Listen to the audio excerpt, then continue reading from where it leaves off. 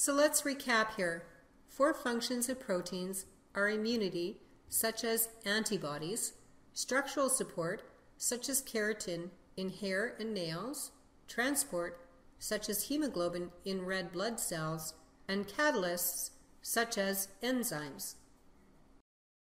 The building blocks of proteins are the amino acids, which is made up of the amino group, a central carbon bonded to a hydrogen atom and a radical group, and ending with a carboxylic acid ending.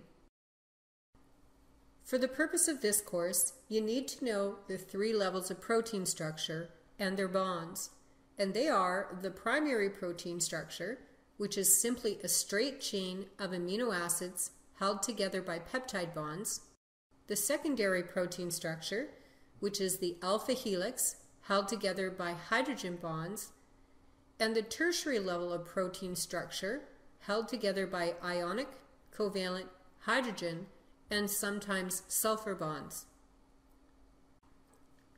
We have now covered 3 of the basic food groups that we eat: the carbohydrates, the lipids, and the proteins. But there is still one group of biochemical molecules we will need to discuss, and that is the nucleic acids.